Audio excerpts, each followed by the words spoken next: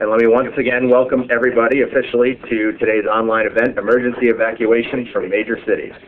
Today's event is sponsored by the Program on Emergency Preparedness and Crisis Management and the Government Innovators Network at the Harvard Kennedy School. And I'd like to turn things over to today's moderator, Arn Howitt, the Executive Director of the Taubman Center for State and Local Government and the Co-Director of the Program on Emergency Preparedness and Crisis Management. Dr. Howitt. Good afternoon. It's my pleasure to be here with you this afternoon and also to be able to introduce to you a very distinguished panel of experts and very experienced practitioners on emergency management. In Los Angeles, we have with us Ellis Stanley, who is now the Director of Western Emergency Management Services for the firm of Dewberry and Davis. But for 30 years before this, Ellis was a Director of Emergency Management in a number of cities and communities, most recently serving as General Manager of the Emergency Preparedness Department of the City of Los Angeles. Also with us today from Harris County, Texas, the home of the City of Houston and a much larger geographic area surrounding the city, is Mike Montgomery, who is the Fire Marshal of the county and also the former Emergency Management Coordinator of Harris County. And from Springfield, Illinois, we have with us Andrew Velasquez, who is currently the Director of the Illinois State Emergency Management Agency, and before that was the Executive Director of Chicago's Office of Emergency Management and Communications. Welcome, gentlemen. We're very delighted to have you all here. Let me just set the scene for our discussion this afternoon, and then I'm going to turn to each of our panelists to make a brief introductory discussion. And then after that part of our afternoon's activities, which will take a little bit more than a half hour probably, we will then turn to audience participation, and we certainly encourage you all to submit questions to us for the chat. Emergency management has been with us at least as long as disasters have, which is the entire history of mankind. And certainly evacuation has been a big part of emergency management in many situations. Here in the United States, though, we've become particularly concerned about the issue of evacuation from catastrophic events, particularly in cities, at least since the experiences of September 11th, 2001 in New York and Washington, D.C., and even more especially since Hurricanes Katrina and Rita hit the United States in the late summer and early fall of 2005. There's been a tremendous concern about whether, given those experiences, about whether the preparedness for a catastrophic evacuation experience is adequate in American cities. In June of 2006, the U.S. Department of Transportation and the U.S. Department of Homeland Security together issued a report which examined the evacuation readiness of 75 major urban areas in the United States. They looked at whether these areas were ready to deal with the problems that evacuation would produce under conditions of a catastrophic event. And they had several major findings in this report. First of all, while they saw that most state and local plans for emergency response had adequate decision-making and management structures for evacuation under non-catastrophic conditions, it wasn't clear whether that was true for catastrophic disasters. There was concern that these management systems and decision-making systems might break down. Secondly, in looking closely at the plans that cities had for identifying hazards and laying out the response that they would have under disaster conditions, there was a feeling that these were reasonably appropriate for non-catastrophic disasters, but weren't going to be adequate if there were something the scale of Hurricane Katrina. And furthermore, in these plans, there typically was not sufficiently robust plans for coordinating with surrounding jurisdictions.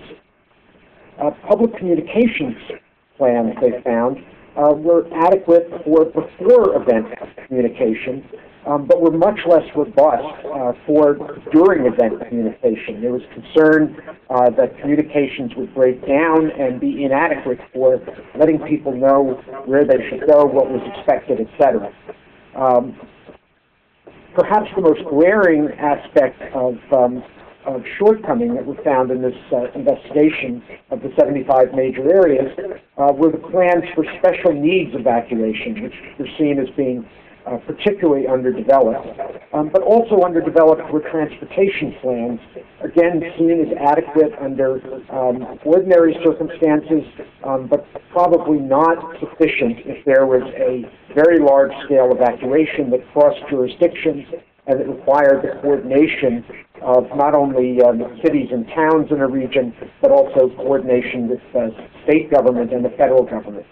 And finally, the report found that plans for exercising so that emergency responders could get practice under a number of different contingent scenarios, while appropriate for many conditions, were not often set up so that they would allow state-to-state relationships or involvement of federal officials. They were mainly oriented towards individual states or towards individual communities. So in this context, we wanted to examine the question of whether and what cities are doing now and what some of the major issues are in getting better prepared for evacuations from situations like Hurricane Katrina, in which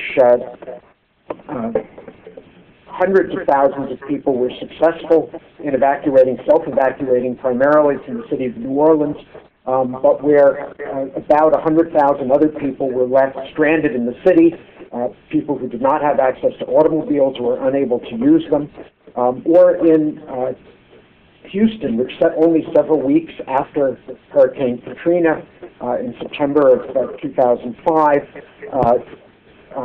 had a warning of a very severe hurricane approaching the Galveston-Houston coast, and with that warning got upwards of 1.5 million people on the roads for evacuation, but who wound up with many practical operational problems in dealing with that.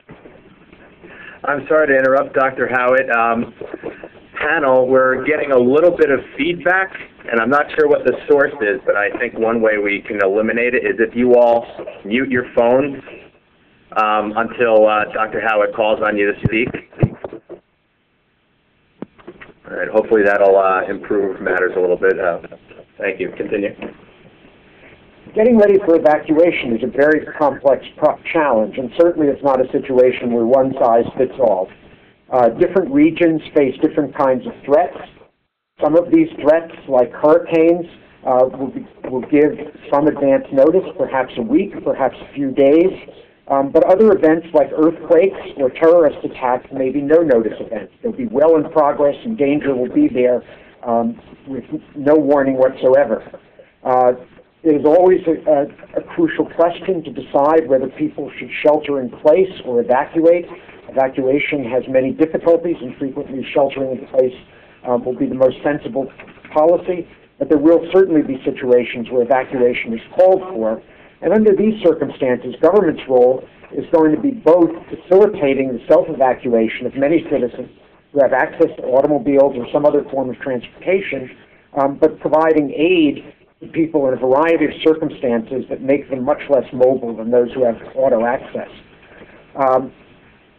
Evacuation calls upon a very rich mix of operational capabilities and the need for complex coordination, not only within a given jurisdiction between the agencies that might be involved, police, fire, medical, transportation, public works, and others, but also between adjacent jurisdictions and jurisdictions that are further along the line along which people are leaving.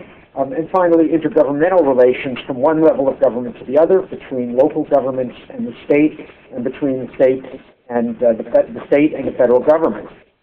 So the question arises, how should we prepare for these kinds of situations?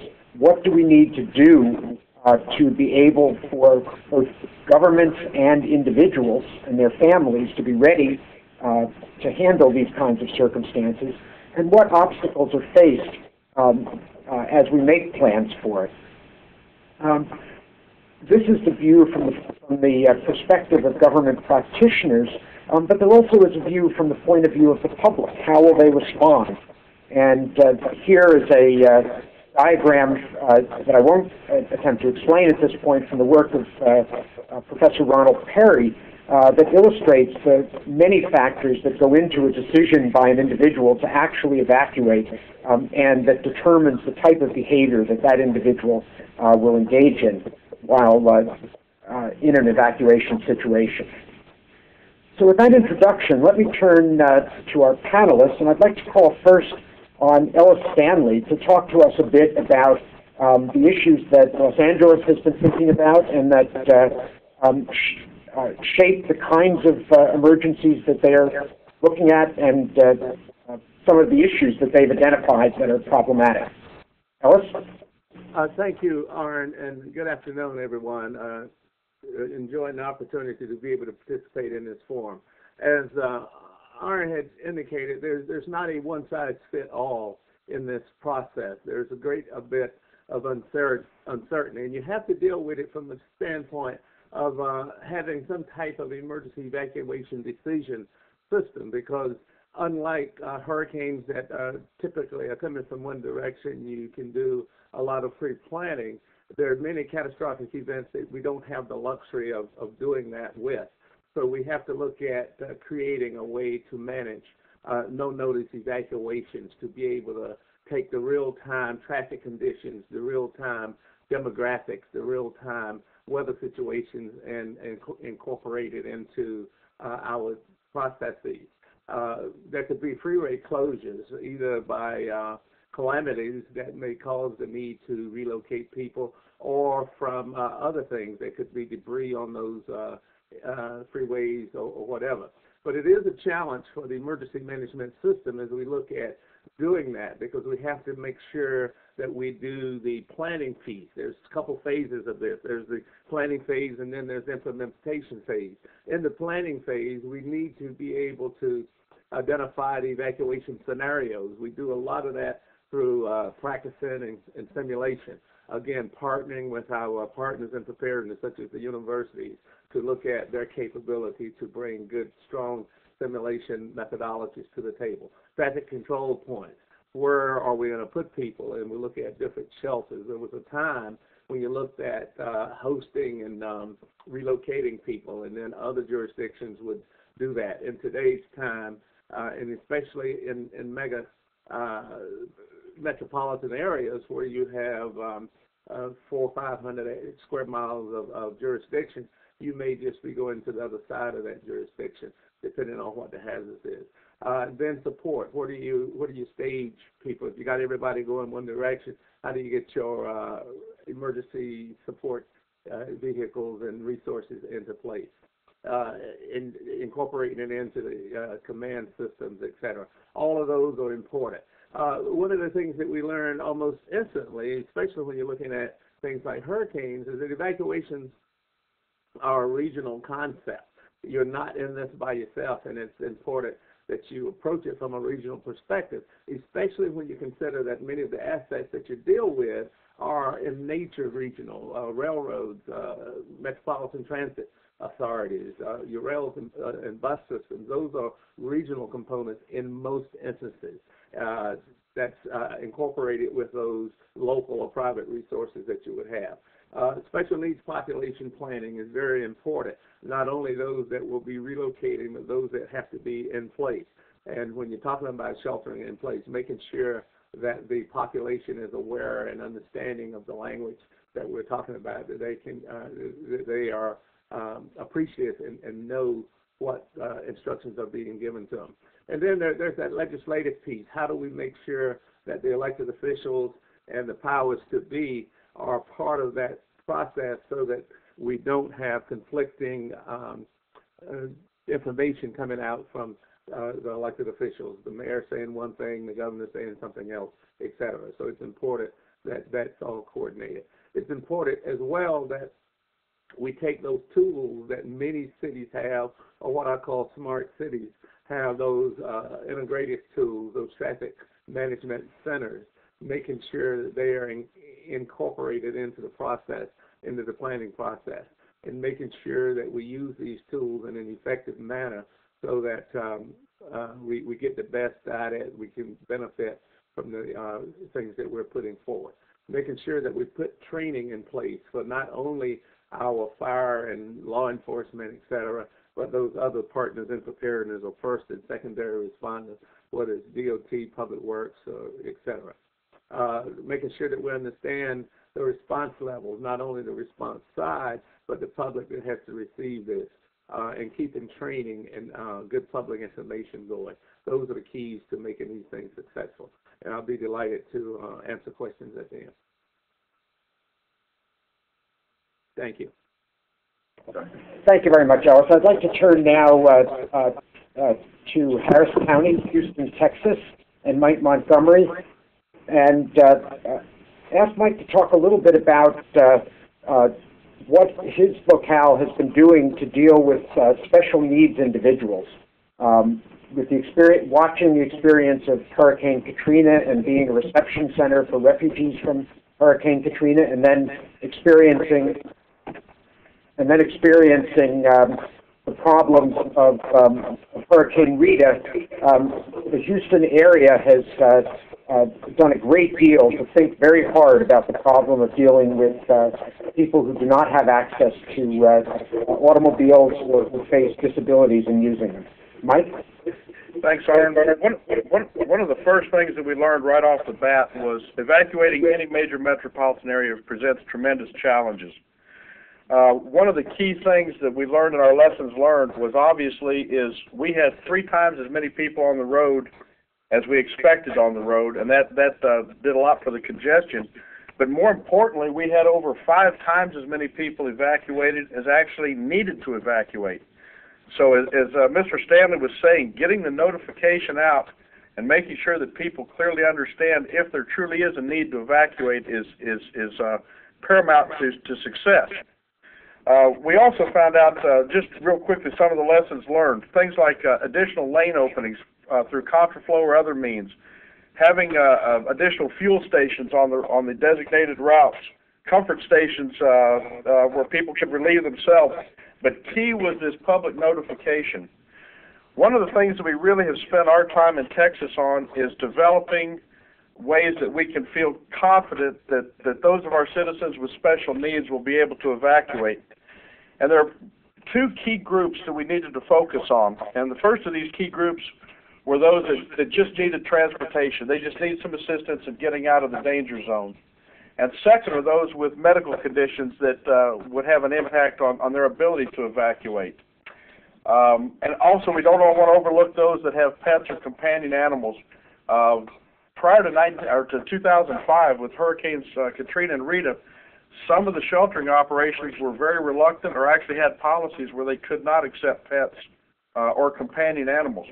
So what the state of Texas has done is we've categorized and grouped our special needs residents into 6 categories. The first of these, level 0, are those that just simply need additional transportation assistance. And those levels 1 through 5 are for those that have varying degrees of medical conditions that will require some special consideration. And where this really goes down to, and I won't spend a whole lot of time on each of these slides in detail, but we've identified 3 key areas. First is to identify your special needs populations and how you want to categorize and group those into some sensible groupings.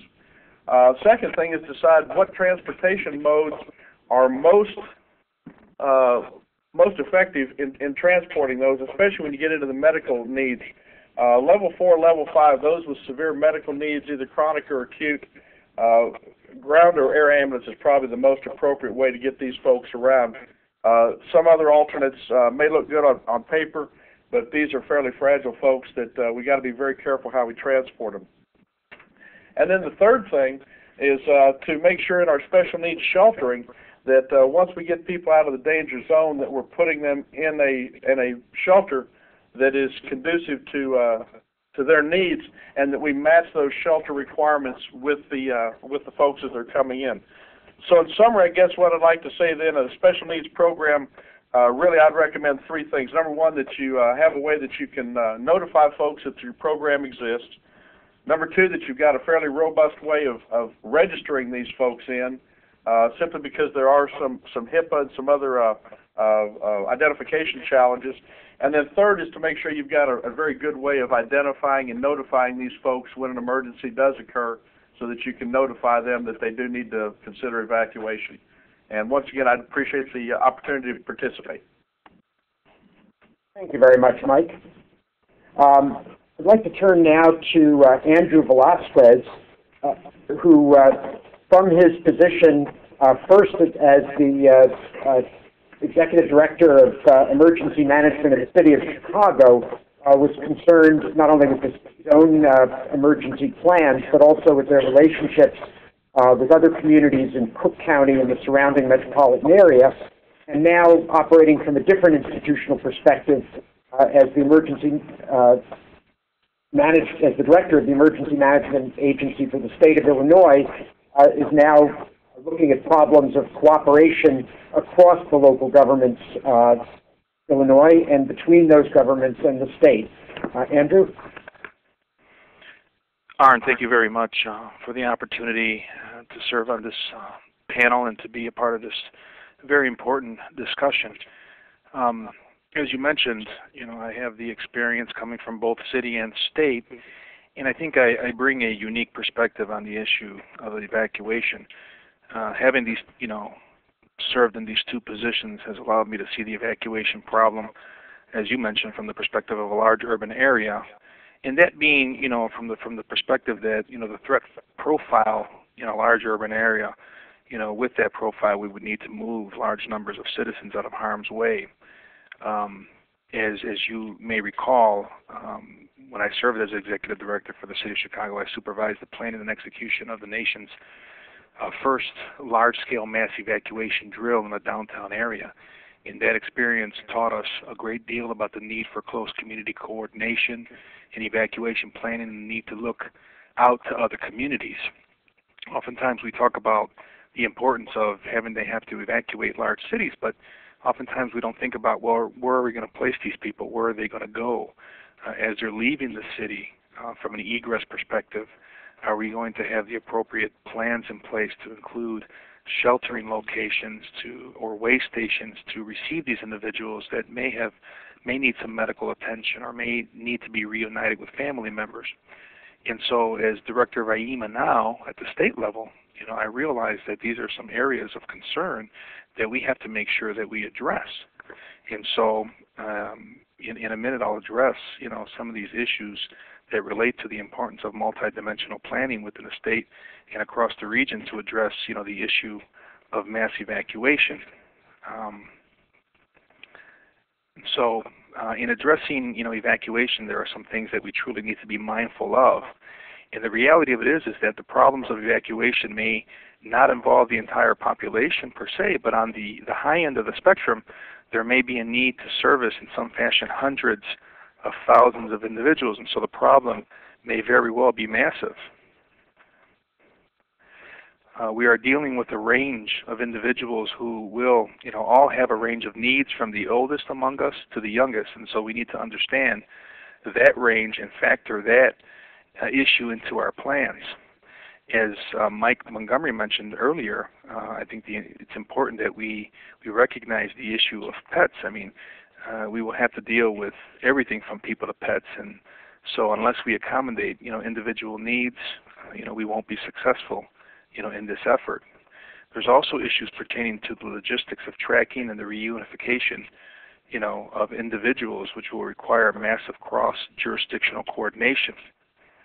And so, from the perspective of the state of Illinois, we look at this from a twofold approach, if you will. And so, given the stakes, at issue in managing large-scale evacuations, we are looking to enhance our inter-community linkages within the state, and at the same time expanding our base of regional cooperation.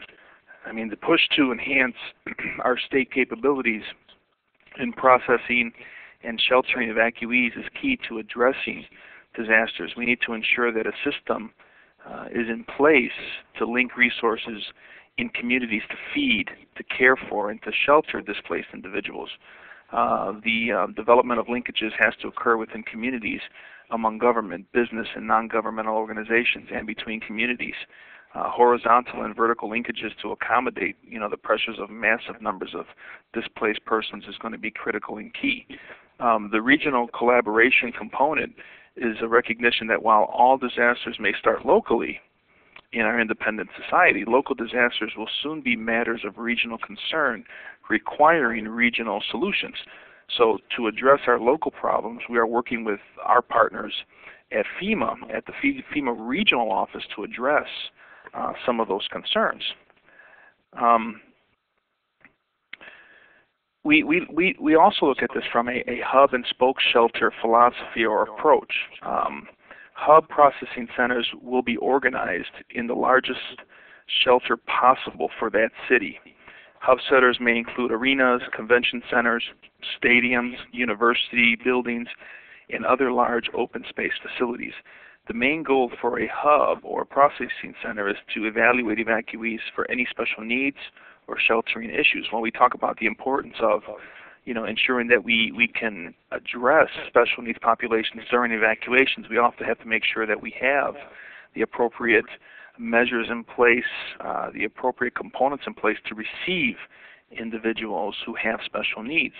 Once adequately evaluating the evacuee, we may place that evacuee in a nearby shelter, to ensure that he or she resolves any situational problems that occurred from the disaster or the evacuation.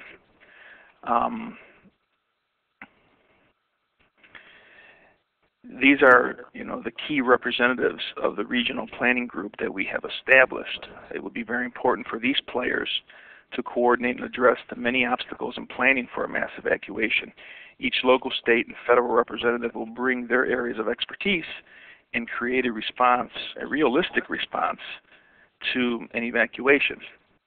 And we've had a number of these regional collaboration meetings, if you will, and it has worked exceptionally well because we brought partners together from, as you mentioned, Arn, Cook County and a number of the other large counties within the state of Illinois. We have 102 counties, bringing all the individuals together to talk about the importance of evacuating folks out of the city of Chicago and even beyond areas within the state of Illinois.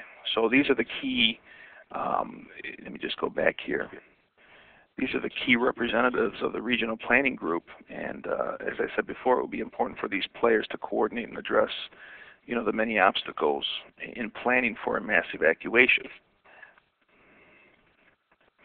So, in essence, developing, a collaborative atmosphere in areas of communication, evacuation, sheltering, and resource allocation will provide the most efficient way of addressing, the situational awareness problems, which then may be addressed by the responsible agency or government entity. Awareness of responsibilities and execution of those responsibilities will provide for a flexible response, ensuring mitigation measures at all levels.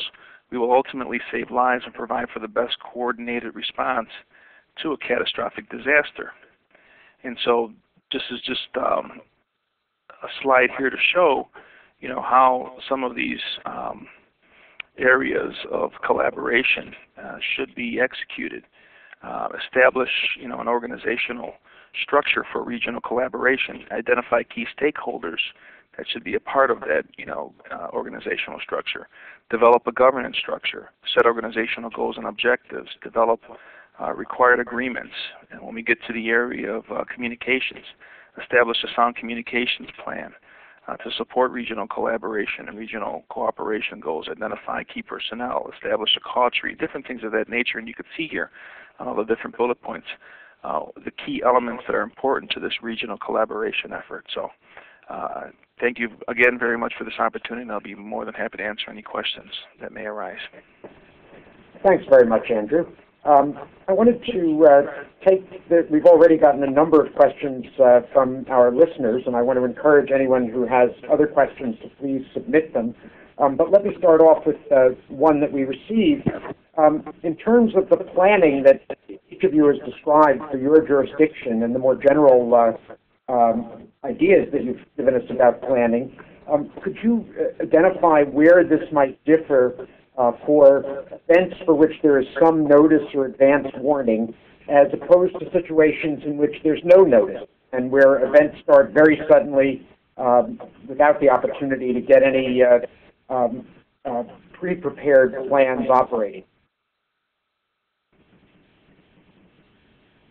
Ellis, would you like to tackle that question, the difference between notice and no-notice events? This is Ellis, formerly from the city of Los Angeles. With those notice events, you have an opportunity to bring all the players around the table, not only the responders, but the people that will be implementing and potential victims, and let them know that, especially for things like hurricanes or things like even a tsunami evacuation. These are your routes. These are the ways. These signs are posted. You follow the instructions, and in an orderly fashion, you can get out. In no notice, not only do you not know it's going to happen, you don't know from whence it will come. So where you may be geared to go left, you may have to go right. So what you have to do is plan for that uncertainty. You have to let folks know that in ideal cases, if it's situation one, this is what you do. The trick in most of the situations, Arn and guests, is that you want to have a system in which the siren, if you will be to turn on your radio or TV to get the appropriate information. This is what's occurred. There may be a plane crashed into a chemical facility. The wind may be blowing in this direction. These are the instructions we want you to follow. Those instructions would be everything from stay where you are, turn off your ventilation system, to come out, go right, continue to go right until you are instructed to stop. The no-notice events, we look at evaluating the potential of these things happening, sitting down with the community, sitting down with your first responders and say, if this is the case, this is what we will do. It would be easy if the disaster read the plan and we could just put the plan as we need it, but it's not the case. In no-notice events, you also don't know whether the infrastructure is in place to accommodate what the plan says. If the no-notice event is an earthquake and your infrastructure is damaged, you've got to get that information before you start moving people. Fortunately, in most situations with earthquakes, you are not relocating people, so that's one of the differences in no-notice events. Arn, this is Mike Montgomery. If I could also jump in there, I want to agree with everything that Ellis has said and add a couple. The concept sometimes of notice versus no-notice events, sometimes practitioners try to divide those into proactive and reactive response. And one of the things, the lessons that we really learned strongly from the Operation Katrina Reliant City mega shelter operation were that it was the prior relationships that had been established between the responders and the command staff that allowed, even though there wasn't a written plan in place per se for that specific event, it allowed these people to come together and be very effective in a short period of time. And one of the other points that Ellis made that I wanted to echo is if we can identify what the most common risks and hazards are for our respective areas, develop plans to respond to those, then exercise and practice those plans, even in a no-notice event, it really increases the chance of success simply because now we are responding as we have been trained to respond, and the citizens are reacting the way they have been instructed and trained to react.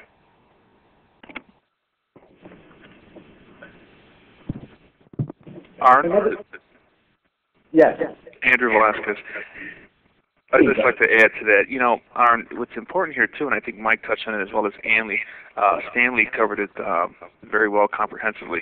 But, you know, let's say, for instance, with a city like Chicago, if you had to evacuate, close to 600,000 people, out of the central business district on any given day. What's important there is having that strong collaboration among your, public safety, your public works, but also your private sector, partners that also, have a big stake in, the central business district or the financial sector. And that's having a partnership with your security directors in those offices that are responsible for providing security for many of those large skyscraper-type buildings, and making sure that they, too, are part of your planning efforts, part of your briefings that you provide, on a monthly basis, making sure that they are all roped in and in the loop, because when something like this occurs, and typically in a city like Chicago it would be a no-notice event, you want to make sure that you have all of those communication modes in place, so that way you can immediately send out information to ensure that people know exactly what they need to do, and know exactly that they need to follow the instructions of the officials that will be, both broadcasting as well as on the ground. And so early on, establishing those partnerships, making sure that those individuals in the private sector understand your plans and are part of your plans, to ensure that there is continuity when something like that may occur, in relation to a no-notice event. Point, because one of our other listeners asked the question of how you plan to integrate contracted services and even internal within government service support during an event that may disrupt all of the routines that you're expecting to see in place. Andrew, would you like to address that? Sure. We learned from the 9/11 Commission that 85% of the critical infrastructure is owned by the private sector. That's important. I mean, having the private sector, as part of your homeland security strategy or your emergency preparedness strategy is key. You're going to need to call upon the private sector for assistance, and they may need to call upon government for assistance during a catastrophic incident. And so, absolutely, just to use in Illinois as an example, we have the Illinois Terrorism Task Force that's comprised of 15 committees. One of those committees is the private sector committee. We also have a committee that works directly with the unions. So that way we can assess and determine, what resources are available from the contractors, the electricians, those companies out there that have heavy equipment, making sure that we have partnerships with the private sector, so that way we can bring all these resources to bear, during a catastrophic event. And so partnering with the private sector is key. Ellis, what does that look like from Los Angeles? Well, as Director Velasquez said, they are part of the team. Whether you're looking at incorporating some 90,000 private security employees into the process, or whether you're looking at a private transit system that carries people to doctors on a day-to-day basis, or senior citizens to the Meals on Wheels program. They're part of the fabric of the community. One of the other private partners that we haven't talked a lot about is the universities, colleges and universities within your jurisdiction. They have transportation systems in place. They have accommodation systems in place. So it's a matter of bringing them to the table, understanding where you fit on the priority of things, and as importantly, Arn, it's working them into the planning process, working them into the exercises, making sure that when you have to give these instructions to do certain things, it's not new to them. They don't have to worry about who's going to pay them, how the process of being reimbursed is going to work, because they've worked all of that stuff out. At the time that the balloon goes up, it's about implementation and feeling comfortable in the process of planning that you have worked all the details that typically slow down things. You've worked all that out. So the private sector has a huge role, the non-governmental organizations, your volunteer agencies, again, working them in the process in making sure that they're part of the exercise that you do, and keeping them in the loop. And Arn, this is Andrew Velasquez, just to add on to what Ellis said, because that's very key and important, making sure that they have a seat in your emergency operations center, making sure that they know that they have a role or a stake in part of your planning efforts, and as Ellis mentioned, making sure that they are part of your exercises and your drills. That's going to be critical and key for working toward addressing the mitigation of a circumstance should we be faced with something like that catastrophically in Chicago or Illinois or any other jurisdiction for that matter.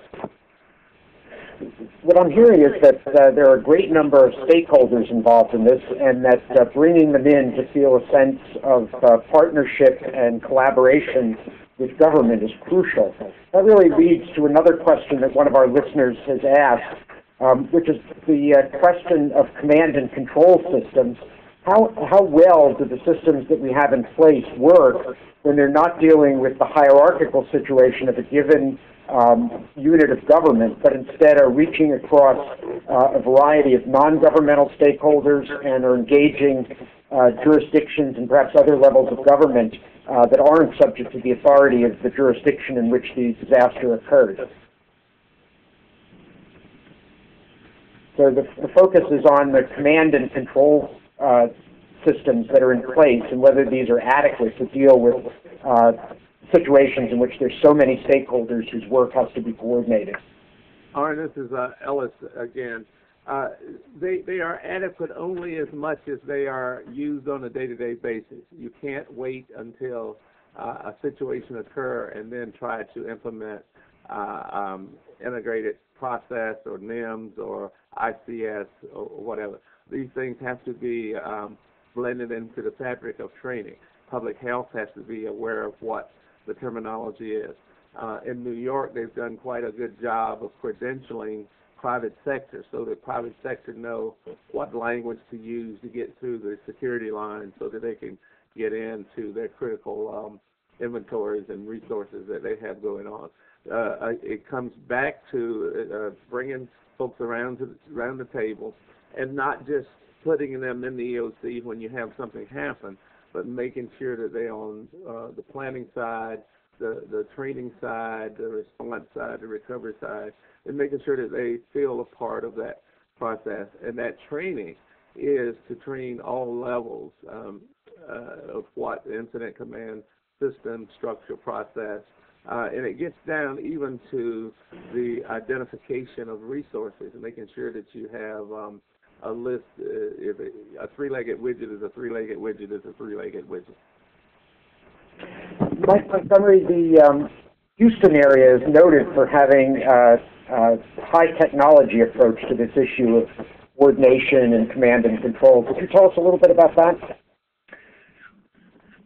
About 10 years ago, a little bit over that now, we started a concept called TransStar, and it actually started out as a consortium of 4 partners in the Houston area: City of Houston, Harris County, our Metropolitan Transit Authority, and the Port of Houston, where we got together to discuss transportation mobility, because a lot of the evacuation situations, a lot of the challenges that we face as emergency responders deal with just mobility and getting people where they need to be.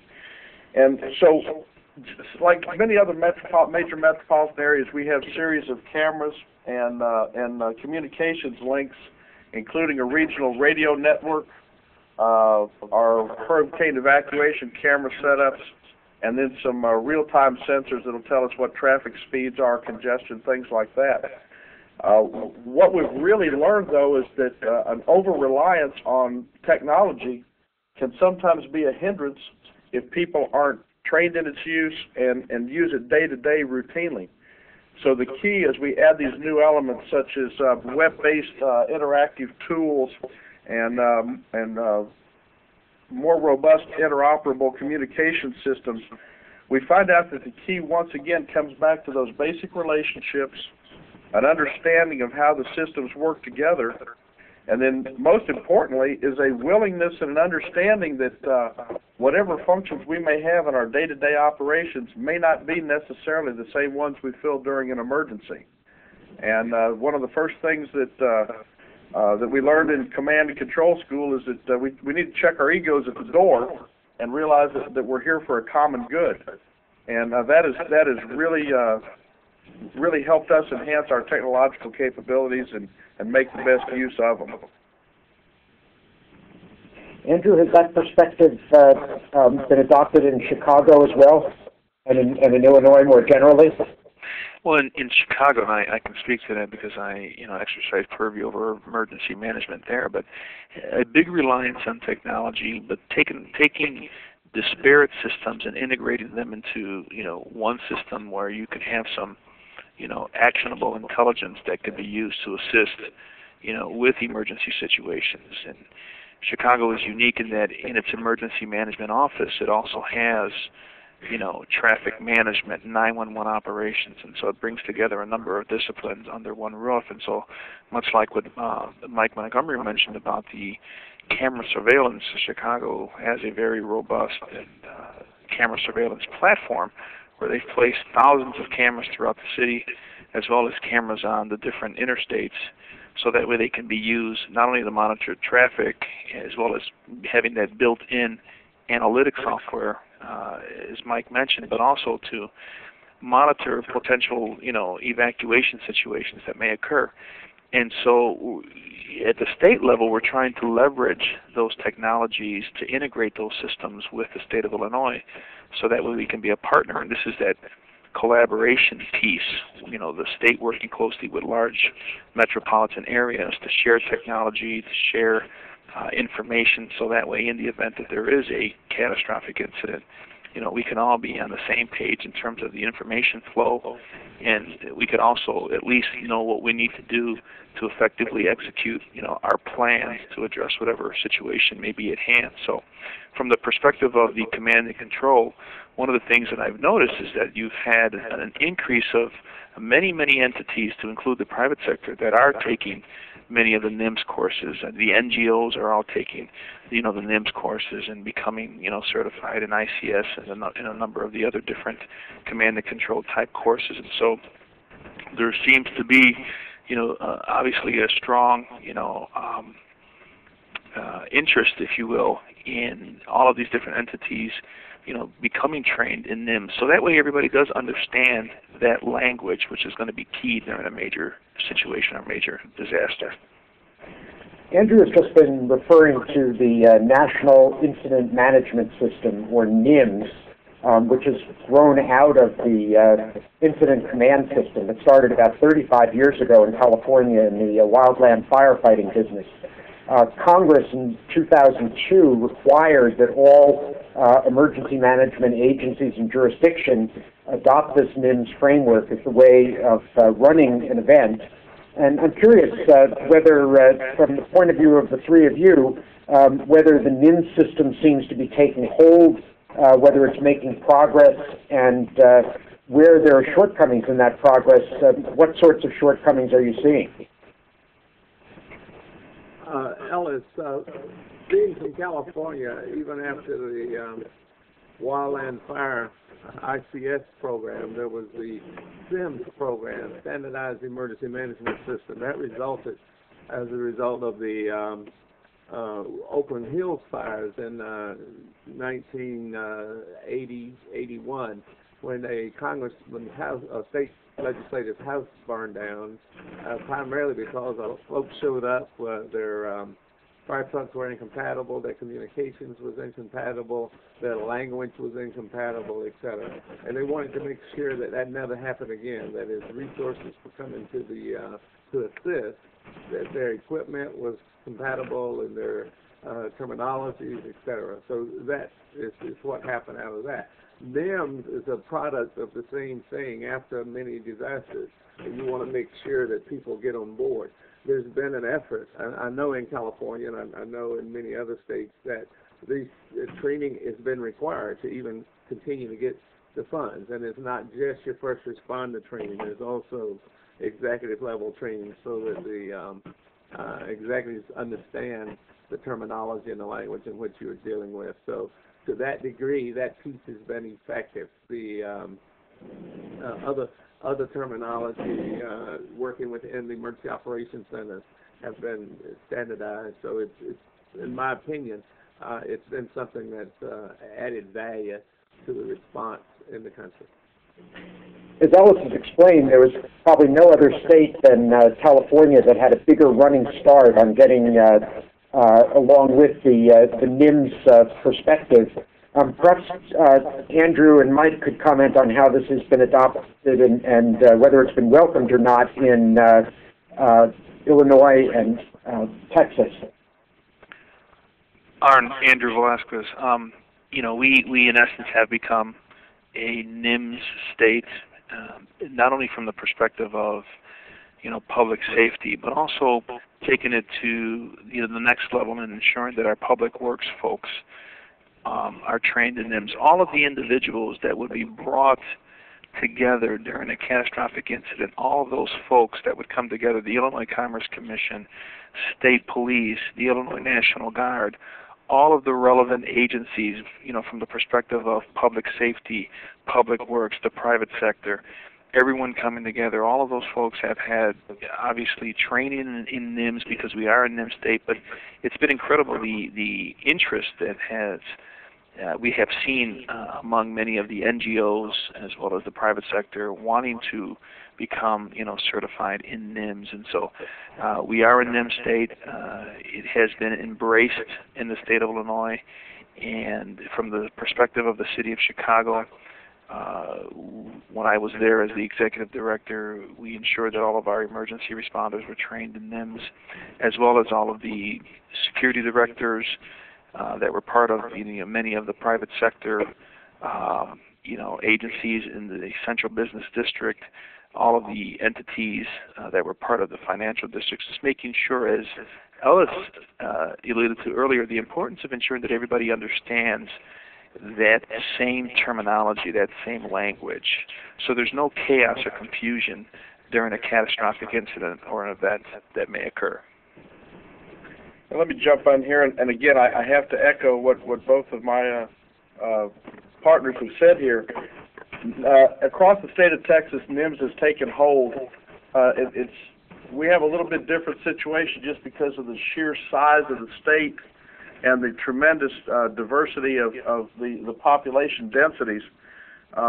What has evolved here in the state as a direct result of the NIMS initiatives has been a group of regional coordination groups where we've actually split the state into 8 regions based on local councils of government and disaster districts so that we can respond more appropriately and quickly.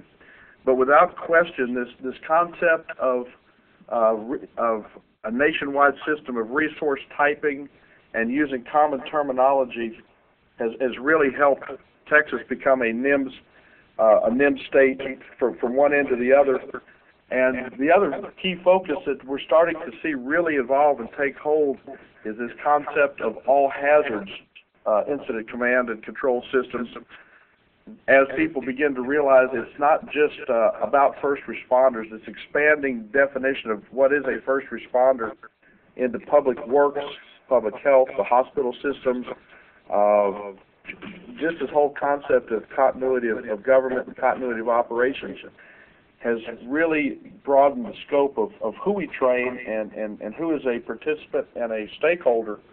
And once now that we've embraced this concept of all hazards, we see this regardless of whether it's a hurricane or the wildfire situation that we're going through right now, ice storms or whatever, the concept seems to have taken hold.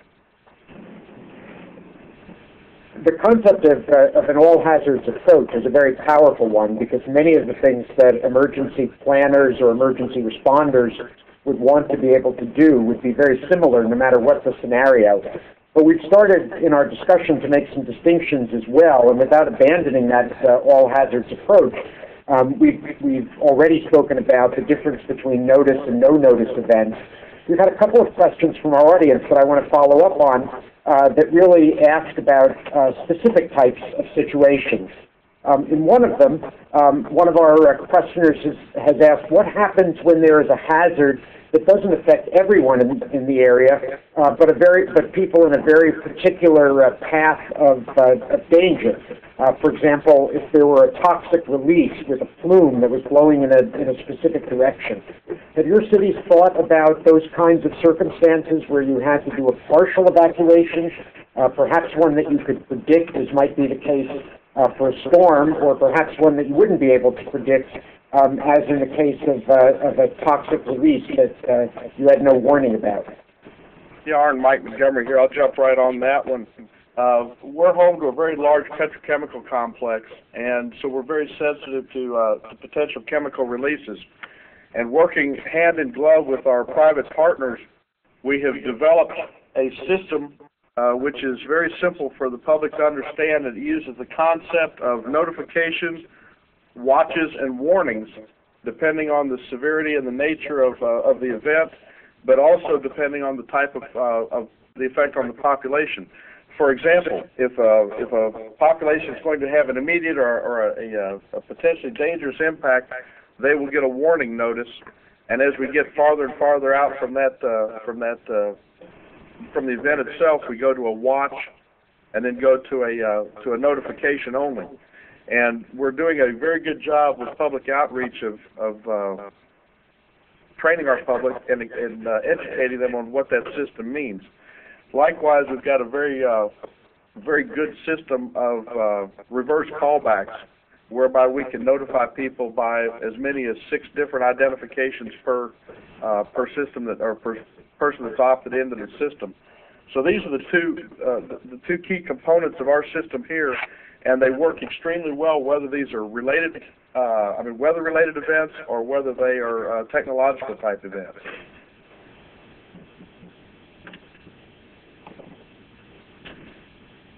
Ellis or Andrew, would you care to comment?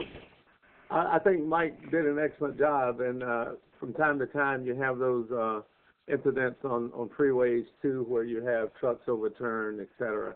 And the process of getting information out, either through public address systems on the vehicles or through what I call the CNN effect, pretty much people are tuned into something, and with the systems out there, you're able to get information out. So one part of that, however, is a great deal of it is education of the public, because now, if for those no-notice events that may be on a freeway, the concept of in-place sheltering is critical, and it's important that people understand, because in many cases, depending on the weather, things could be moving fast enough that if you stay in place in a protected area, you're in better shape than actually trying to evacuate. Another, I'm sorry. Another one of our listeners asked about a different scenario. That is the planning for evacuation that might be required around a nuclear power plant. Are there differences, either legal differences or other kinds of differences that affect your planning for that? Arn, Andrew Velasquez. Illinois benefits greatly from the processes that give off, ionizing radiation, and so Illinois is home to the most nuclear reactors out of any other state in the country. So, we have a plan called the Illinois Plan for Radiological, Accidents, and we're required to exercise that plan for every nuclear plant, every 2 years, and it's a graded plan where you have the Department of Homeland Security and FEMA involved in that particular exercise and drill, and involved in that scorecard process, if you will.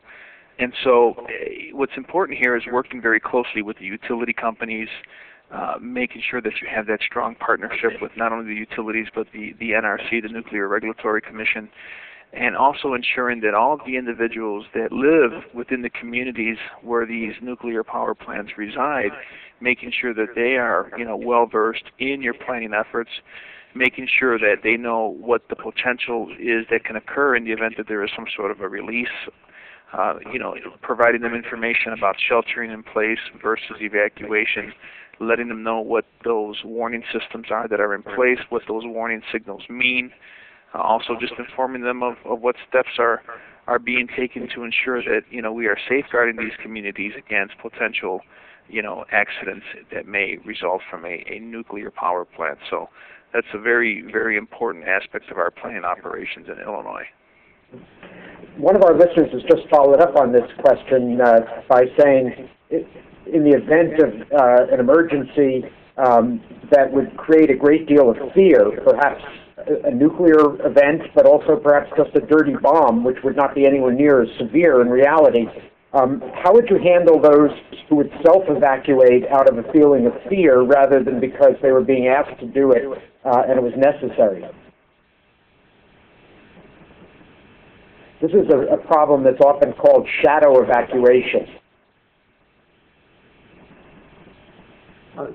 This is Ellis Stanley, having actually done the first 6 nuclear facility exercise following 3 Mile Island. There was a lot of fear around the practice and exercising of the Brunswick nuclear facility back in 1980, 81. And again, it goes down to education. The public, relative to the 6 nuclear facilities, as Andrew indicated, those are in the no-notice category because you've got a 10-mile planning zone, then you've got a 50-mile, you got a 10-mile ingestion zone, and then a 50-mile planning zone that people have the opportunity to participate in, etc. With a quote dirty bomb, the information is not as there's a lack of information or a lack of education as to what the ramifications and impacts are. And when you can't get that information out to people, that's when your fear may set in. And a lot of it is a matter of understanding how your plume dispersions work and understanding how you can relate that in some kind of fashion, usually over the television, to the public to keep those fears down. The lower the bomb or a dirty bomb, the dirtier it is, the higher it is, maybe the impact area would be increased. So it really is, in a city that's 500 square miles, you're not ever going to have anything like that that's going to take an entire city out. But you do have to be able to very quickly assess what the impact of the damage is, assess where the quote hot areas are, and be able to convey that to the public so you can reduce the fears. And hopefully make sure the hospitals and other congregate care facilities are addressed in that arena so that people don't have to worry about their relatives or friends being trapped in those particular areas. Mike, I would in the Houston, Galveston area, Hurricane Rita occurred only about 2 weeks after Hurricane Katrina. So your citizens had seen people who had fled from Hurricane Katrina in the New Orleans area and other parts of the Gulf. They had seen all the television pictures of people losing their belongings in their homes. I imagine that you had, when you announced evacuation for Rita, that there must have been a tremendous amount of this shadow evacuation. Without question, we referred to it as the Katrina effect, and there's no question that seeing people being plucked off their rooftops and the pictures of the heroic rescues that the Coast Guard had done and others had done throughout the weeks prior clearly influenced and created spontaneous and shadow evacuations.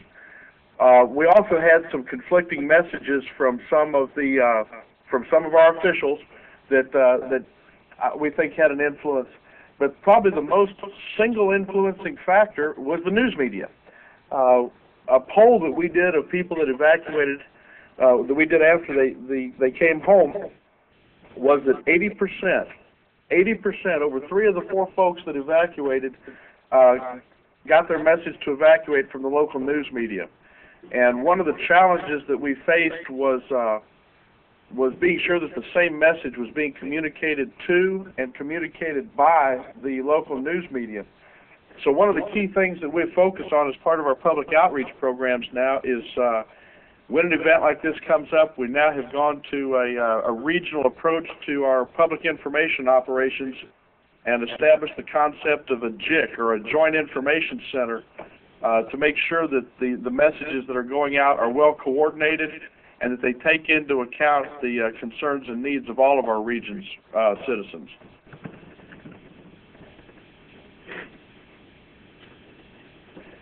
You mentioned that your focus on the media seems extremely important here. Andrew and Ellis, would you like to comment a little bit more about the role that the media plays and how you have thought about making sure that it reinforces and complements what you're doing rather than is antagonistic to it? Arn, this is Ellis. It's a critical component. It is, however, a two-edged sword. The two-edged sword is without providing good, solid information, they kind of wind up just putting data out that's usually not confirmed, and it can lead to policy on the fly, as it were. I will refer you to Katrina. Two incidents occurred in Katrina in which the media took it and ran with it. One was on the rescue, a boat going to the roof of a house to rescue an old lady. A dog swam by the boat. And for the next 3 days, that's all the media talked about was the dog.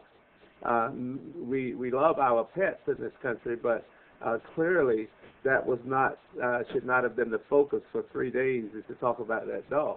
Subsequently, the first piece of legislation that came out of Congress post-Katrina was the pet bills, because it relayed to having pets evacuated with the same level of concern that you did people.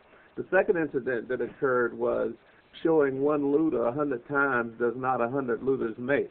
And to the point that the policy was changed in which the police chief came on TV and said he was pulling his people off of rescue to deal with looting. Now, 8 feet of water and somebody's got a 36-inch TV, who cares?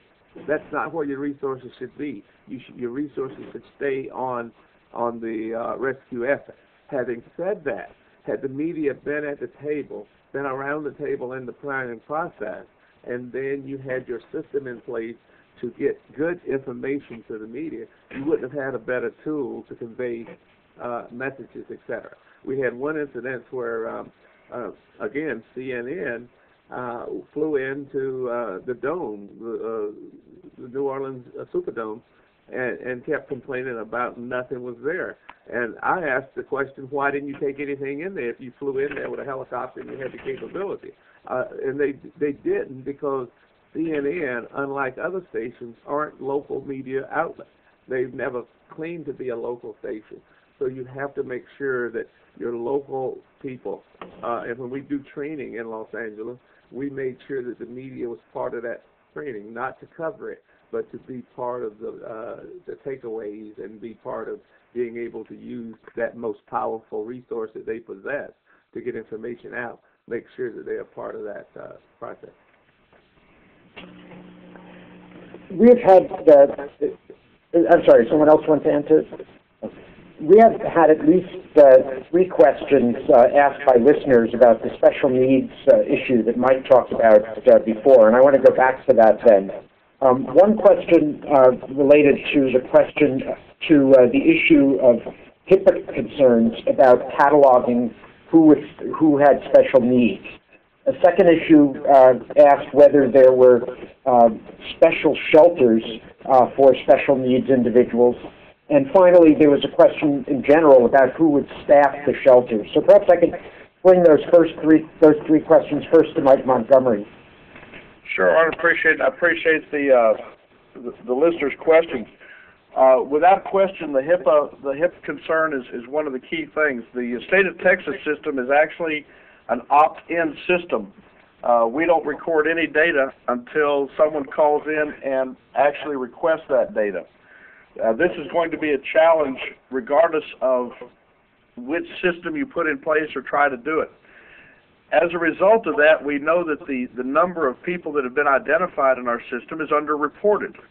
And to give you an example, when we went into last year's hurricane season, despite the public outreach, despite the billboards, the public service announcements, and so forth, and despite the state of Texas very strong support in getting the word out on this program, in this area, we had less than 2,000 people that had signed up. Now, remember, during Rita, we had evacuated over 200,000 with special needs. And that's those that need just arrived. But in medical special needs, we expected we could have as many as 45,000 people that would need assistance. So we were very concerned by this. What was interesting, though, when we had Hurricanes Dean and later Hurricane Humberto that came in, the number of people that called in to opt into the system went up tremendously.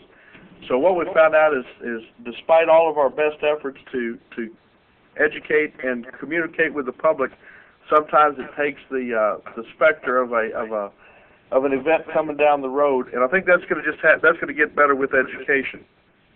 With regard to the second question,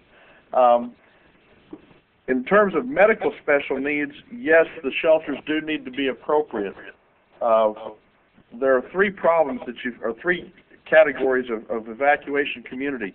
There are the evacuating communities, that is, those that are leaving, the pass-through communities, the ones that we're traveling through to get to our final destination, and then the receiving communities. And very similar to what Andrew was saying, we have identified and developed hub and spoke arrangements. The challenge is in the level 4 and level 5 special needs patients, and getting them identified with a specific shelter. I don't know if you guys can see this slide better than I can see it, but level 4 and level 5, those are actually point-to-point evacuations where we're getting into an acute care facility or a hospital or long-term care facility.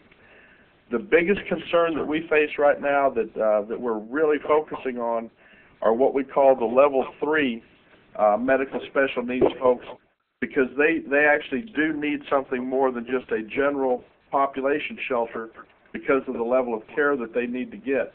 And as you can see from this slide right here, these are the folks that require ongoing medical care, monitoring, medications, and their equipment.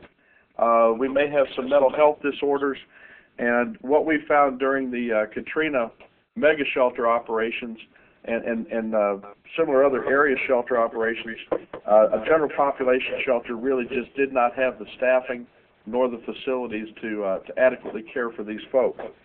And that leads to the third question, is who should staff these shelters? When we start talking about medical special needs, it's very important that the sheltering operation, both in size and also in capability, needs to be matched to the people that will be evacuating into it. And so there is a distinction between a general population shelter and then a shelter that is specifically identified and designated and equipped and staffed for medical special needs. We rely very heavily on the Volunteer Medical Corps. We rely very heavily on our medical centers. And during the Katrina operations, we got tremendous support from across the state and the nation, doctors, physicians, nurses, other healthcare attendants that just wanted to help. Again, this is going to depend on the type of evacuees that you expect to see, their numbers, and then what type of resources that you've got available within your region. Very good questions. Andrew or Ellis, would you like to add anything to that? Well, I thought Mike did an excellent job. I think there's some opportunity for some legislation to occur on this, because to be able to have to wait till there's a need to be able to have folks opt in really creates a strain on the response mechanism, because it appears at all times that you've not done your due diligence when you cannot say today what your requirement is for special needs. And I think HIPAA sometimes is misused, because what we as planners and first responders need is not to know what the illness is. We just need to know that we have a patient or an individual that needs assistance. And HIPAA actually refers to giving out medical information on the individual. And emergency management needs to be included up front in the process of being able to get this information. There's another element, too, when we look at people with special needs, when we're having to do with evacuation, that's not always medical. It could be just that you don't have transportation that makes you need it. It could be that you came from the doctor this week and you are bedridden and you are typically would not be special needs, but for this particular instance you are, because your leg may be in a cast or something like that. So it has to be fluid and dynamic. But I think to ease some of the burden, the legislations need to be changed so that emergency planners can have this information. And if there's a privacy issue, the opt-in could be, unless we hear from you to take your name off the list, you're in the list, as opposed to we have to hear from you to put your name on the list. It's better planning if you say, if you don't want to be on this list, you call us and we'll take you off. And that would put the onus on the individual to deal with any concern they may have on privacy. Andrew, Chicago has had its own reasons for being very sensitive to the issue of people who might slip through the cracks. I'm speaking, of course, of the experience that you had with the heat wave during the 1990s that left a number of people dead, and it led Chicago to begin thinking very hard about this question of how to deal with special needs individuals in times of severe stress. Are there things that you'd like to add to this from Chicago's experience or more generally from Illinois? Well, certainly. You mentioned that heat wave situation that occurred in the early 90s, and just shortly thereafter, the mayor commissioned, a committee to look at ways to ensure that we had the appropriate measures in place to address, special needs populations, and to, of course, include the elderly. And so Chicago has taken a leadership role in many ways in implementing the programs that would ensure that the special needs populations are protected against, obviously, the hazards that are germane to the city, as well as circumstances that involve extreme heat and extreme cold situations. And so they've put together cadres of individuals that would work toward ensuring that individuals are checked on during times of extreme cold or extreme heat circumstances, putting together an emergency 311 system to ensure that the people can call for well-being checks, empowering the neighbors to come in and check on their neighbors to ensure that their neighbors are okay, and to ensure that if they need assistance, they can call the appropriate agencies to provide assistance. Now, taking that obviously from the perspective of evacuations, the special needs population piece is critical to our evacuation, components that are part of our evacuation plans. That includes evacuation, outside of the city of Chicago, as well as the receipt of evacuees that will come into shelters. We also look at it from the perspective of the types of shelters that would be open. We'd have short-term shelters and then as well as long-term shelters. And it's in those circumstances where you have those situations where you may need to stand up a shelter for, somewhat of a lengthy period of time, that you have to ensure that you have the appropriate personnel staffed in there to address the individuals that have special needs, but also to ensure that you have locations, much like Mike mentioned, that are specific to individuals with special needs. And so, just like Mike mentioned, we look at the approach of ensuring that we have the shelters that are for, if you will, those general populations, and then also having shelters that are stood up for individuals that have special needs. Thanks very much.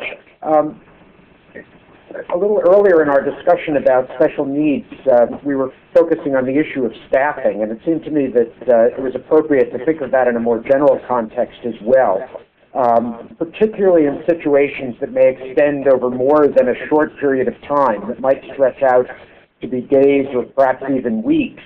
The question of staff resources by government agencies, by voluntary organizations that are participating, by a variety of other partners becomes a serious question. And I wondered how your jurisdictions are addressing this issue of doing the manpower planning for emergency response in a major evacuation.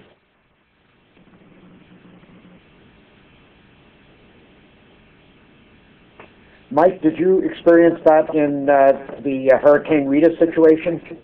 We experienced it both in Rita and in Katrina. What was interesting is, let me just say it this way in summary. We've got a very robust Citizens Corps program. And one of the keys to the success of the mega shelter operations in Katrina was the ability to reach out, request assistance from, and receive that assistance over a 3-week period of over 60,000 volunteers that came in to staff that shelter.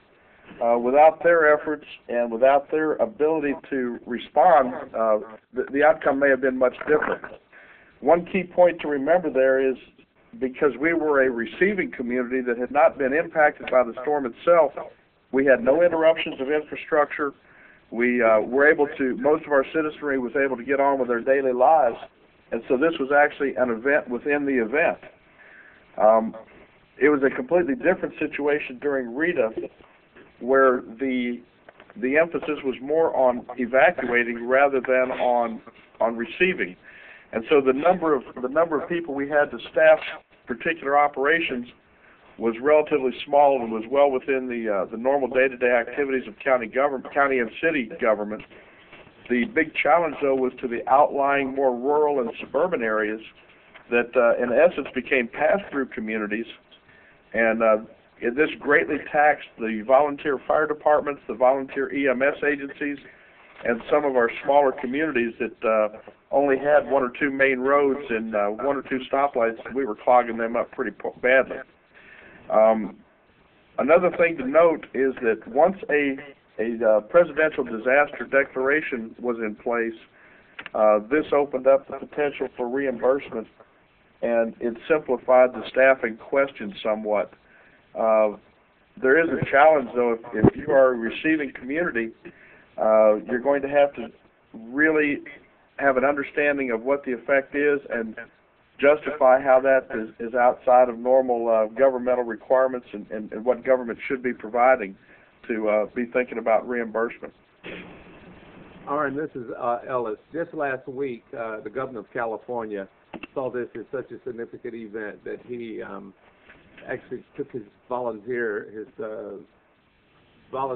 person in the state and moved it up to a cabinet level. As a result of the oil spill in the Bay Area a few months back, had hundreds and hundreds of volunteers showing up, and they didn't have a way of utilizing them or incorporating them, that he saw it was a wasted resource. So he moved his volunteer agency up to a cabinet level position. There's nothing worse than having untrained volunteers show up. It really creates a negative impact on the response.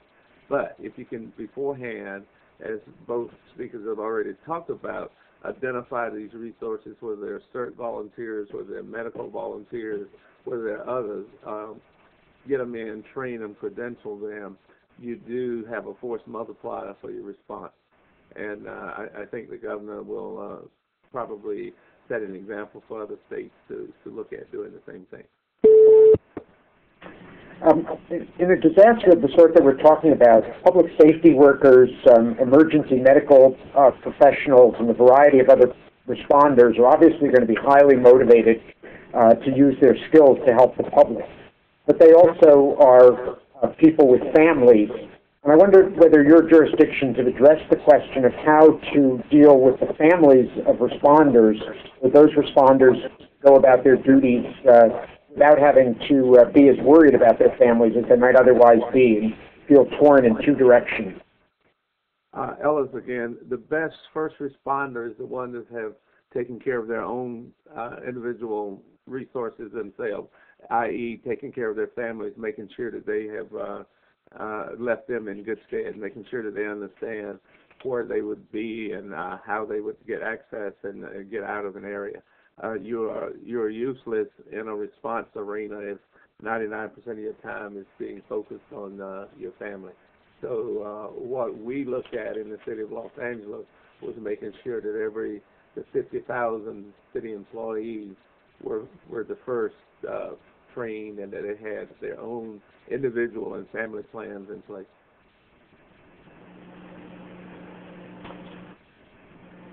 Andrew, did your area think about that as well? Absolutely, Arn. And I think, the other factor here too is, when you develop your plans, your all hazards planning, because that's the focus that we have both in Chicago and Illinois. It's also appropriate that each relevant public safety agency also has a staffing plan in place, and it may be a matter of saying that you have a component of your staff that leaves to go and ensure that they have, family members that are being addressed and taken care of, and working on a rotation to ensure that once they're aware that their family members are taken care of, that they come back, but also ensuring that there are incentives in place to make sure that they do come back to assist with the emergency. So much like what Ellis said, I think the key is also ensuring that your family members, are prepared themselves. We oftentimes stress the importance as emergency managers and public safety officials about ensuring that other people are prepared for emergencies, but we also have to make sure that our own families, follow that same advice that we're given to others. And so, much like what Ellis mentioned, it's key and critical that we have plans in place to be self-sustaining, that we have plans in place to ensure that we can communicate and meet somewhere. But what's also important is public safety agencies must have their own plans in place to address, the staffing issues, the rotation issues, different things of that nature. There was a recent study done, this is Mike Montgomery, a recent study that said especially during a health disaster, we should expect as many as 30% of our personnel to be unavailable for work, either because of family concerns, fears, or other obligations. And so this concept of defining essential personnel and establishing rotational schedules is critical, along with a way that employees can call in, can be notified of what conditions are and what the expectations are, but cannot overemphasize this need to be sure that we take care of our employees' families first and their needs. That's critical. If they feel that their family needs have not been met, at best they're going to be distracted in their work. At worst, they may not return to work. So by identifying what their needs are and helping them meet those needs first, it really does change the focus and the nature of the response. To some extent, this conversation is focusing on the question of what happens when plans that are in place for dealing with an evacuation or other aspects of a disaster go awry and they turn out not to work as well as we wanted, or whether circumstances turn out to be different than the ones that we planned for. And I wonder whether we could talk a little bit more about this issue. One of our listeners asked this question in particular relating to the question of communication systems. It's often a feature of major disasters that communication systems go down and that what responders had expected to be available is not. I wonder whether you could speak a little bit about how your jurisdictions are thinking about this question of communications failure and how you would deal with that in a backup mode. I can start addressing that, Arn.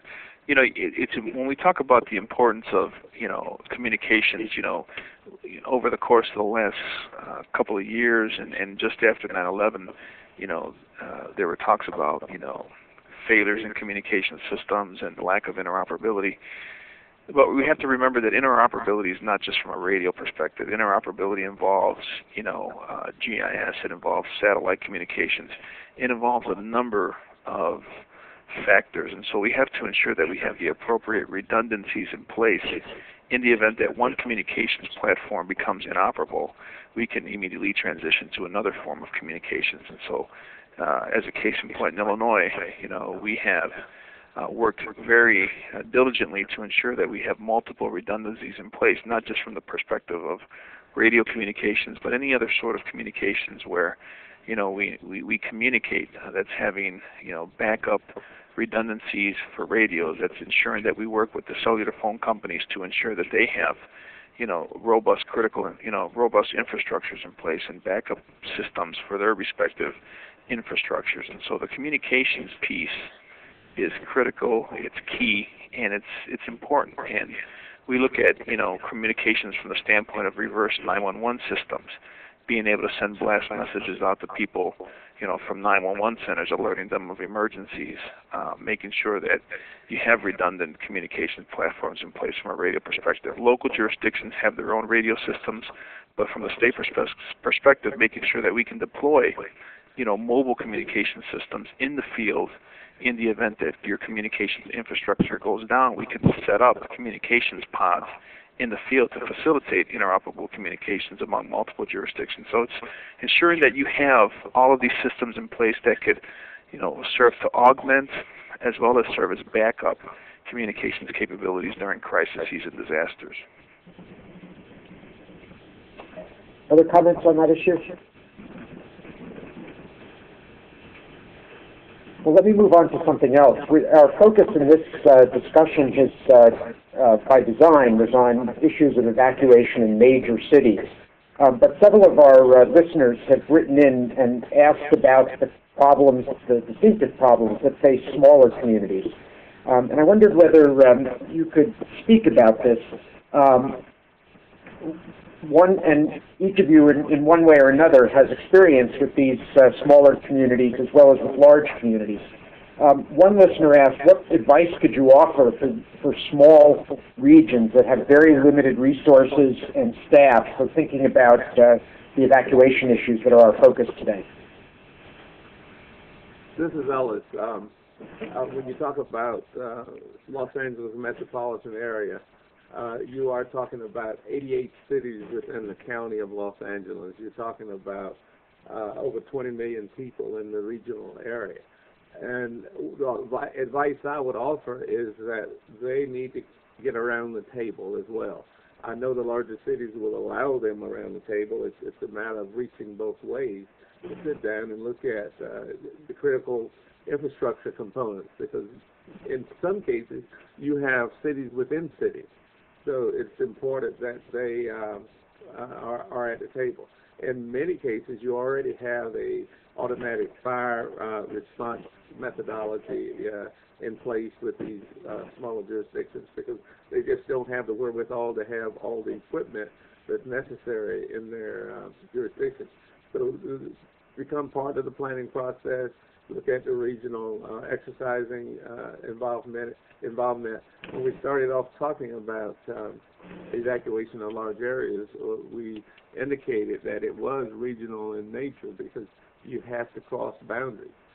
Typically, there is not a regional elected official, so it's just apparent that you have to sit down with the planners, the first responders, and make sure that everyone understands what the potentials are in these smaller cities and how they may be impacted. And I think Mike even talked about whether you're just passing through those cities. We have cities out around our airport. It's necessary that they're around the table when we're talking about emergency evacuation. This is Mike. One of the things that we learned during the re-evacuation from our smaller communities farther inland was that they felt that they had not been adequately informed about what was getting ready to happen in these smaller pass-through communities. And we have encouraged them since that point to get involved in the process. To echo Ellis there, when we have a catastrophe like this is going to be a regional event, and the effect on smaller communities may be more profound than it is on the major metropolitan area itself, simply because of the scarcity of resources. Again, I guess the recommendation to the questioner would be, if at all possible, just to get involved in the process and let your concerns be known, and whatever resources you do have available or lack thereof, communicate those so that the resultant plan can take those things better into account. Arn, this is Andrew. What has worked well in Illinois is the establishment of strong mutual aid partnerships. Mutual aid partnerships among, contiguous counties within the regions that we have established throughout the state. We've broken the state down into 8 regions, and so all of the emergency managers within those regions have established their own regional consortiums, if you will. And so they share resources. They can immediately deploy, assets during times of crisis to assist those counties that are contiguous to their, individual counties. And so establishing strong mutual aid partnerships is key, so that way you can address those particular, hazards that may be germane to smaller communities. Another small communities issue that was raised was about how to communicate with the public, especially where there is no media outlet that covers the particular jurisdiction in question, but rather either covers a larger area or where there simply is no local media at all.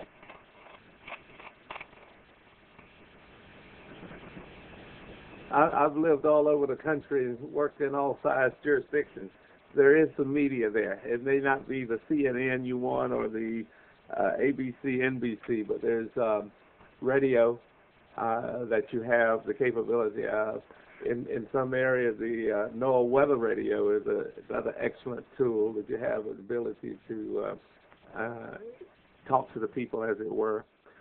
Many of the school systems have systems that they alert their teachers and being able to call families when the schools are out. So there are tools in the community, and especially in this day and time, the new media that's out here, whether you're using PDA, cell phone, Web 2.0, or whatever, those are all mechanisms that can and should be used a lot more than they are.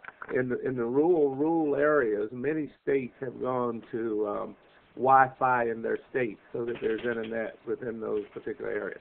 But I guarantee you they have some type of local radio, AM or FM, and those are outlets that you can get information as well.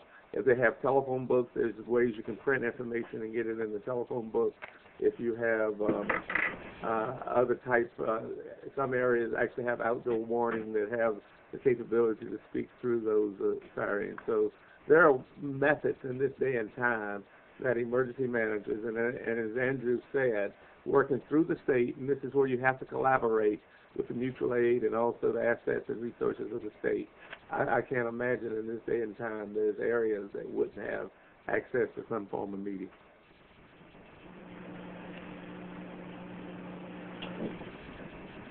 Another listener issue that was raised was the question of the appropriate role for elected officials. Our listener raised it particularly in the context of training for NIMS, but let me frame it in a larger question and really ask the question of what is the role for elected officials relative to that of the professional emergency managers who are involved in running an emergency? Where does the elected official have distinctive responsibilities and authority and legitimacy? Where does the professional emergency manager have it? And how do you make sure that those folks are staying in the right lanes for their expertise and authority? This is Ellis. Let me start with the answer on that. The role of an elected official is to be a good leader, to be able to understand the process that's been put in place for that jurisdiction, knowing where their resources are. You should never see an elected official speaking about public health matters, but you should see an elected official introducing the public health director in the area to talk about the public health issues. Elected officials should do what they are best at, and that is hopefully communicating with their constituency in a way that is going to calm them down. It should be pulling together all the disparate agencies within their jurisdiction and coming out with one voice, being able to dispel the rumors that are percolating in the community and be able to speak with the power to influence behavior of that jurisdiction. That's what a good elected official should be doing, and they do that by the training that they would get and understanding what the plan is, understanding the flexibility in the plan, and knowing where the lines of demarcation are, what they have responsibility and legislation over, and what the governor or public health or even the federal have jurisdiction over.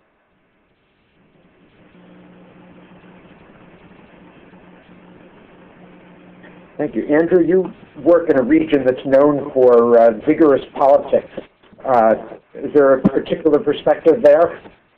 Well, I think what's important is always keeping your local officials in the loop, being very proactive on that front. I mean, from the perspective of disasters in Illinois, whenever we have a disaster that's declared, by the governor, always making sure that you keep those local officials in the loop, helping them to understand, much like Ellis mentioned, helping them to understand, let's say, for instance, the disaster declaration process, going through the process with them, making them aware of the fact that you're just not going to sign a blank check, that there are processes in place, that require, some work, damage assessments, different things along those lines. And so, being proactive, helping them to understand the process, bringing them into briefings.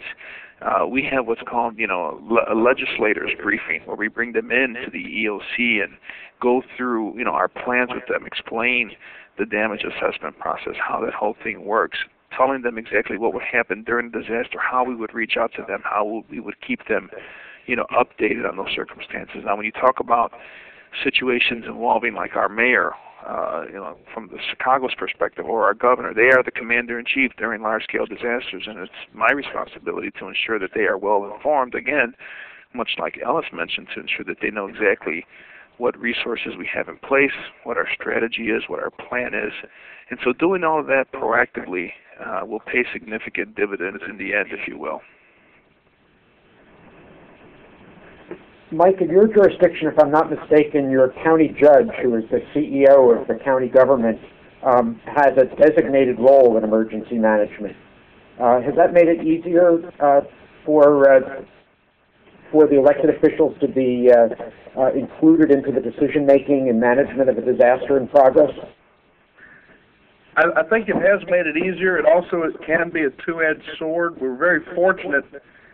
We've got very good relationships between our county government and our city government. So the city elected officials and the county elected officials have worked very closely together to make sure that our plans truly are regional in scope and that they communicate and collaborate very well together.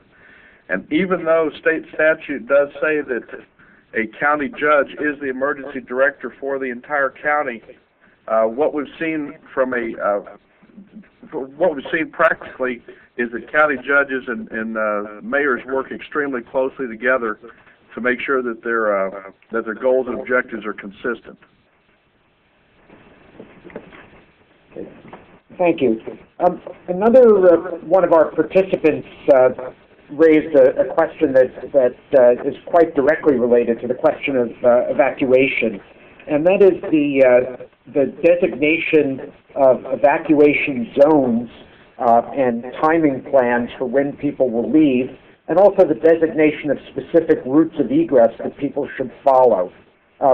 Is it your opinion that these kinds of arrangements put in place in advance are helpful? And is it possible that they could cause problems if a disaster doesn't necessarily go the way that it was predicted to? Mike, is that an issue that Houston has dealt with? Yeah, I'll jump on that one here. One of the key things that we found out were two things. We found out first that people in our area had difficulty understanding when they should actually evacuate. Zone A, Zone B, Zone C, depending on, and this is from the hurricanes now, it was difficult to understand what zone they lived in. So one of the things that we did as a result of the lessons learned from Rita was to develop evacuation zones based on zip codes. And these work fairly well or they can work fairly well in densely populated areas. They become less effective as you get into the rural areas.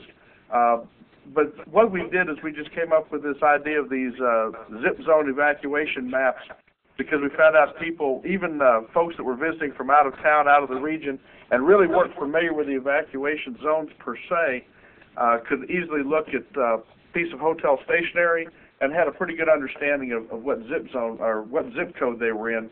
And that's one thing that we think is going to help us the next time. With regard to designated evacuation routes, we have designated specific evacuation routes, and these are the ones that are going to get that we can guarantee that services will be provided on these evacuation routes. So I think from that standpoint, yes, planned evacuation routes help.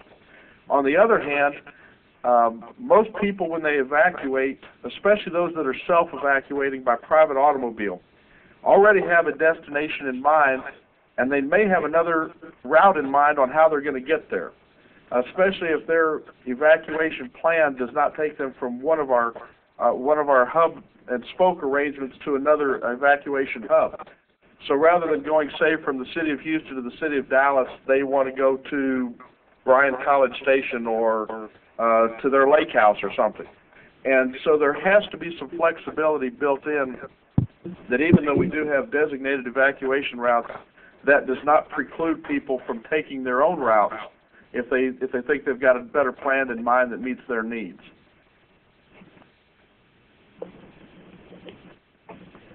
Ellis or Andrew, would you like to add anything to that?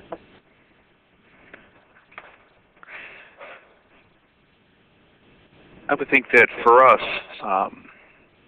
the issue of evacuation routes are more germane to those particular jurisdictions that have, the early warning that, there's going to be a significant event on the way. We don't necessarily ascribe to the issue of evacuation routes in the city of Chicago, simply because the majority of the hazards that we experience would be no-notice hazards. And so I think this is something that's more particular to, those areas that are threatened by extreme weather-related type circumstances, your hurricanes, different things of that nature. Well, we have one last area of listener interest that I want to follow up on, and it actually picks up on some of the comments that were made earlier about drills and exercises. As a couple of our listeners have noted, drilling on evacuation is a very difficult kind of thing to simulate, and they were wondering whether there were examples that you could cite of how that might be done, at what level and what kinds of drills are done, and whether there were any templates that you could suggest to people who are interested in having their own area do more in the way of practicing for these sorts of disasters. This is Ellis. In Los Angeles, and I will invite all the listeners to tune in November the 12th, 13th through the 15th, I believe.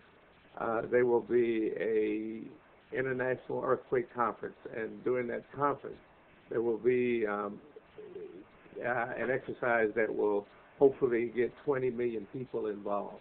And a great deal of those will be through an evacuation process in which they will be relocating because the scenario will indicate a tsunami coming in. So even in large jurisdictions, you can get people involved. The simple answer is to go to any major city at 5 o'clock in the afternoon, and you'll see a good example of evacuating from a downtown area, because people kind of figure out a way to get out of there pretty efficiently. But the true answer to that is, in some cases, you have to use simulation. You have to use tools and models. We have many of our freeways cemented, so we have the ability to simulate that in pretty real time, what the evacuation issues would be relative to an incident that would occur. So we do those functional exercises on a regular basis.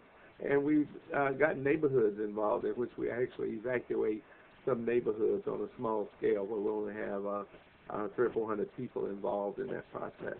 So you have to do it incrementally, and this will go up to the November 12th, 14th, where we try to get 20 million people involved in some fashion in an exercise.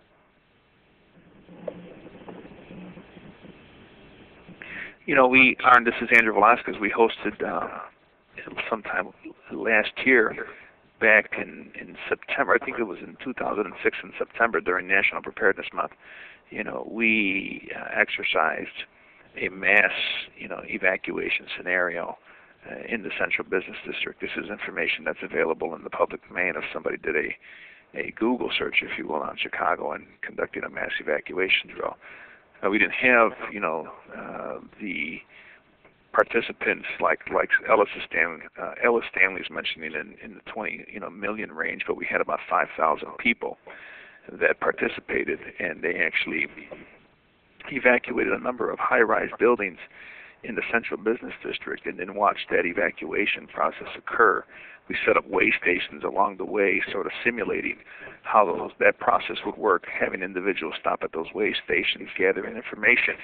And then as part of that process, what we did was we gave them, go kits, because we talked about the importance of, businesses having their employees purchase go kits and have those go kits, at their desks in the event that they had to evacuate, their buildings. And so we took a look at that. We observed the evacuation. We looked at some of the initial observations. We looked at some of the lessons learned, and then with some of the information that we found, we were then able to take a look at our plans and make revisions where necessary. So. Mike, in your jurisdiction, you actually experienced a mass evacuation. What did you take away from that situation about the sorts of things that you needed to prepare for and drill to be even better prepared for future situations? Well, the things that really come to mind that we were able to address from a logistics standpoint were fuel along the evacuation routes and a better identification of what those actual evacuation routes were going to be, than to bring that information to the public. But I think probably the number one lesson that we took away from all that was to develop better means of community outreach and public outreach and notification. And so a lot of our drills have focused on developing these regional information centers where we can get consistent and collaborating messages out with each other to better coordinate those evacuation activities. Well, we've reached the scheduled time for the conclusion of our online event, and I want to thank, with great sincerity, our three participants: Mike Montgomery, the Fire Marshal of Harris County, Texas; Andrew Velasquez, the Director of the Illinois State Emergency Management Agency; and Ellis Stanley, now Director of the Western Emergency Management Services of Dewberry and Davis, a former General Manager of Emergency Preparedness Department of the City of Los Angeles. Gentlemen, we're really grateful to you for giving us so much insight from your experience and teaching us all a great deal about the complexities of this topic. I also want to thank the people here with me at Harvard Kennedy School who have done such a good job of managing the technical process. Jim Cooney, without whom this event surely would not have occurred, right from the beginning of conceiving it and managing it through to the end. And Maureen Griffin, who has been manning a help desk and has been crucial in working this event. This is Arn Howitt speaking to you from Harvard Kennedy School at Cambridge, Massachusetts, and we thank you, the listeners, very much for tuning in. We thank you for your participation in this event, and we hope that you found it a very valuable experience. Take care. Good night. Good night. Good night, all.